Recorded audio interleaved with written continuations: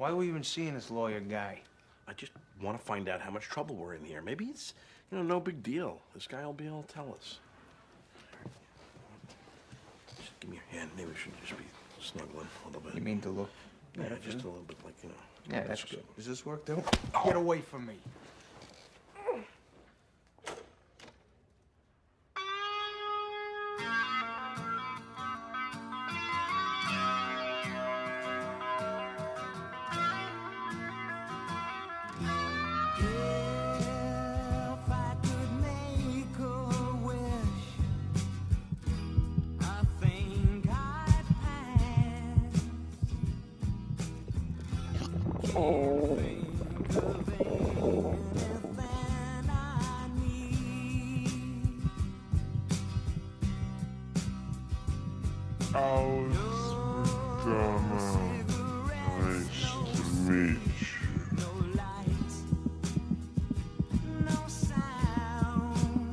Nice to meet you. Yeah, meet to nice you.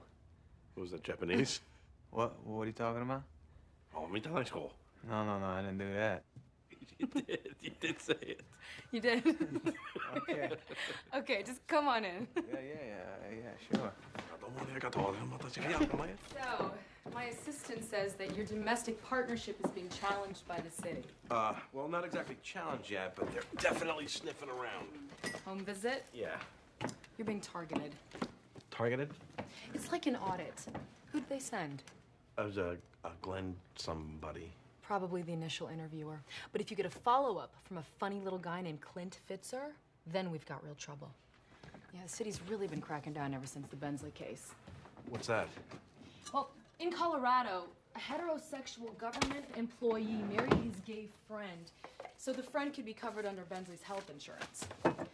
The state found out about it, fired Bensley, and prosecuted them both for fraud. Really? Oh, yeah. I mean, these people needed to be made an example of.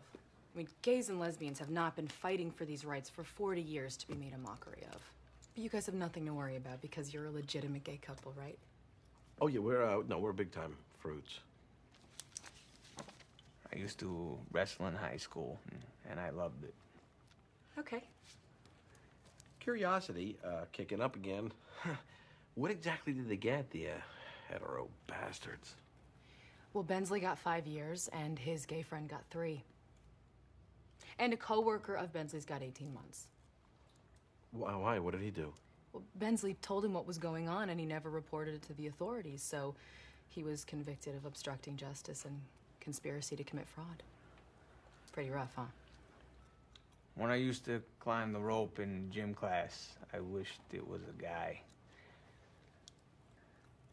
Well, there is a secret weapon that really might help get these guys off your back. Oh, great. Well, we love secrets. Yeah, we do them all the time. Yeah. Oh, yeah. I won't tell anyone. Nobody tells. That was a key he was throwing away. That's what that was. Leave a trail. You know, the strongest evidence for genuinely demonstrating a domestic partnership is to take a quick drive on up to Canada and legitimize your relationship. Legitimize? Get married.